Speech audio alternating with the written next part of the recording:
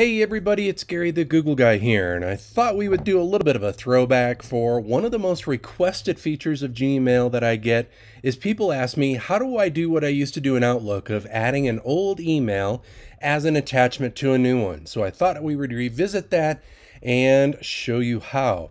So one of the things that you can do for doing this is you can compose a new email. Take any of the emails in whatever background view that you're in, and that could be your inbox, it could be looking at any of your labels, and what you would do is grab that email and you can simply drag and drop it into the foreground of your new message box.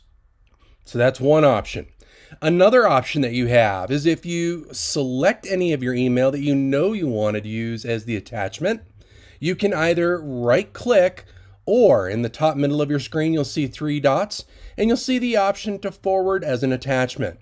When we click on that, it pops out that new box and it automatically adds that attachment of your email in it.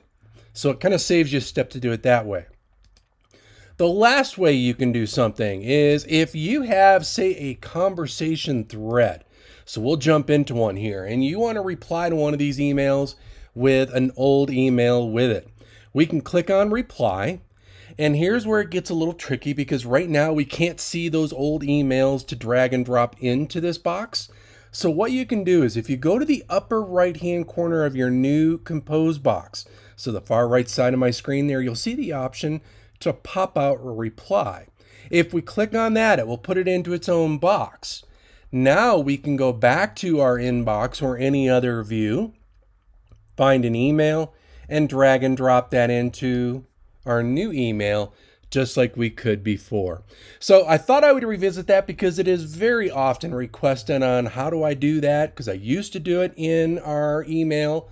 Here is how. So with that, ladies and gentlemen, take care. Have a great rest of your day. This is Gary the Google Guy signing off.